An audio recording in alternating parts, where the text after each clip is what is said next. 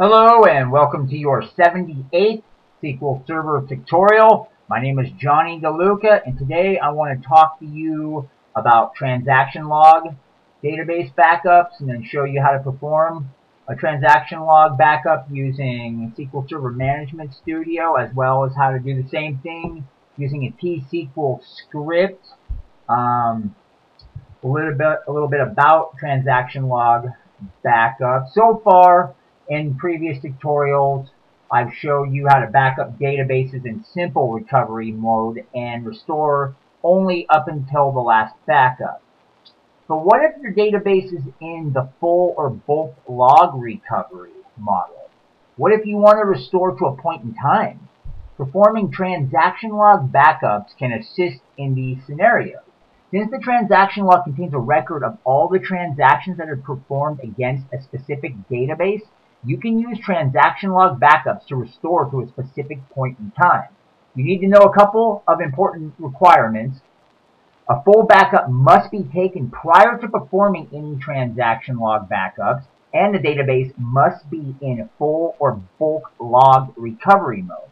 Also, once the database is not in simple recovery mode, the transaction log will grow until a log backup is taken. Therefore, if you do not back up the log regularly, it can consume large amounts of storage that may cause you to run out of disk space.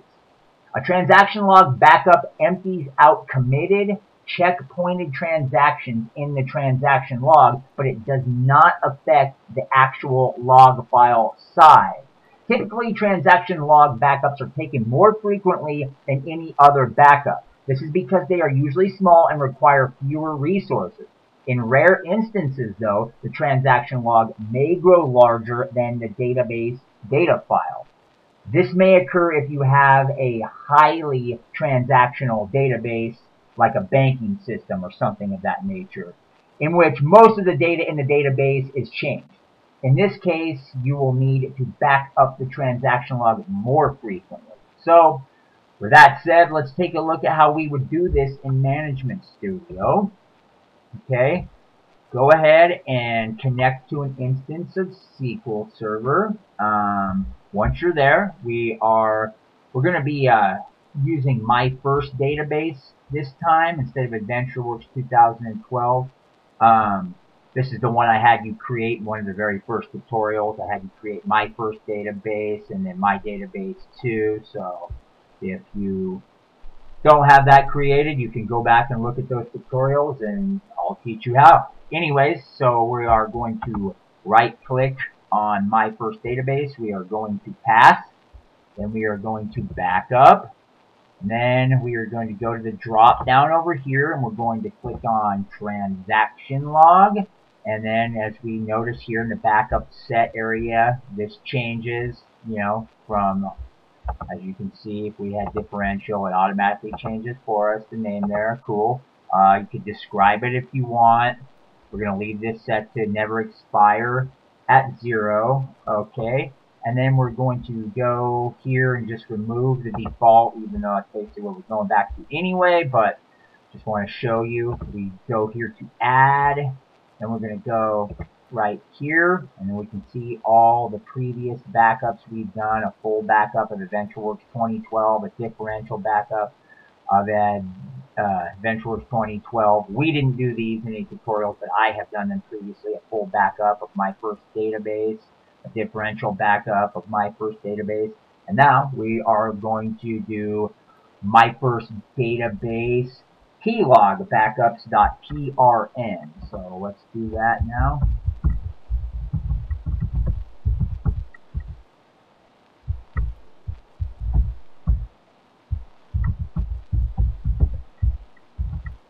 Okay, good to go. My first database plog backups.prn. Alright, and then we're going to click OK.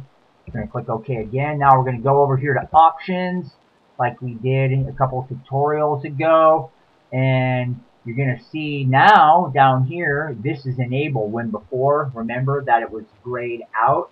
So we want to make sure that under the truncate log, the transaction log is selected there. Okay. And I just wanted to mention that if you remember a couple tutorials back when I showed you how to create a full backup, I remember I had you select overwrite all existing backup sets, but for this we want append to the existing backup set. So we're good to go here. We just click OK and we're all done. Alright, so the backup of database, my first database, completed successfully. You now know how to perform a transaction log backup using SQL Server Management Studio. Now let's take a look at what the T-SQL script would look like in order to be able to do this using T-SQL. Okay, if we wanted to perform the exact same action with a T-SQL script, we would just go over and grab this guy here. This is on display at the beginning of the tutorial, and you would just copy that and then go back over and paste it into your new query editor and hit execute, and you'd be good to go. And there's a trend that you might have kind of noticed with backups using T-SQL. The main difference between this statement here and a full backup is that instead of using database after a backup for the keyword, we're using log. Notice that right here. I can show you. I have backup database when we have the full and differential backup log. So there we go. As always, I've been forgetting to mention this, but I try to list it in the first comment of each tutorial. If you have any questions or comments, please email me. And also, if anyone would ever want a copy of any of the scripts used instead of having to pause the tutorial and then type it all out, just email me and I'll email you all the scripts that I have saved from all these tutorials. Anyways, thanks for watching. Be sure to drop by and check out my next tutorial where I'm going to cover restoring databases. Thanks for watching. Bye.